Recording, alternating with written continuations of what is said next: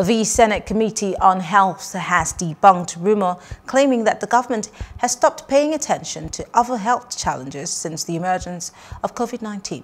Chairman of the committee, Ibrahim Olorigbe, stated this while briefing Senate correspondents on the 4th Annual Legislative Summit on Health in Abuja.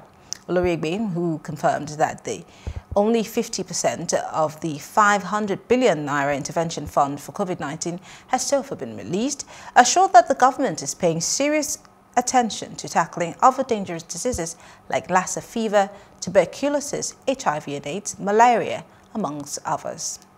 Now, that fund in the budget is not only for health sector, it's a multi-sectoral thing. It includes the humanitarian ministry's allocation for all the social interventions.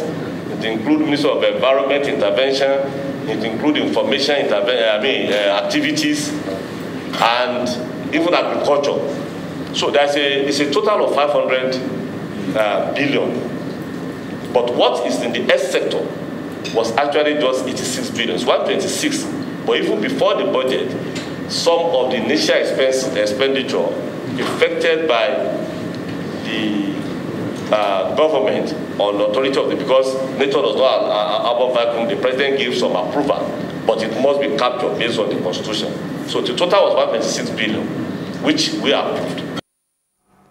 The lawmaker notes that the overall objective of setting up a legislative network was to effectively leverage statutory functions of the legislature in Nigeria for improved health financing towards universal coverage.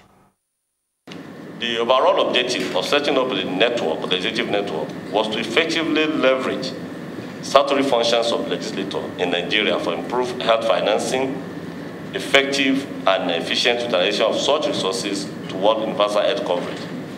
The specific objectives include to achieve improved appropriation to health sector by deepening the knowledge of legislators on economic, social, health, and political benefit of improved health funding towards universal health coverage. To ensure prompt and adequate release of allocated funds by working with the lawmakers to make relevant central budget agencies accountable for fund releases. To ensure timely passage of relevant high-quality health laws, especially the legal framework for state-supported health insurance schemes. Hello, hope you enjoyed the news. Please do subscribe to